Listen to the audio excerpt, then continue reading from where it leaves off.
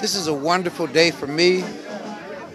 36 years ago, a young 20-year-old man walked into my office as a student from Laney College and helped me in my very first campaign. 36 years later, I'm able to stand with him on the floor of the California State Assembly to see him sworn in to begin to make his own history.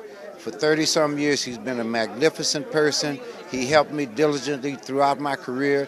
He helped Barbara Lee, and now he has an opportunity to help the community in a very different way. I feel very proud of that fact. I feel honored that I've had something to do with it, and I'm extremely pleased that we're going to have an opportunity to work very closely together.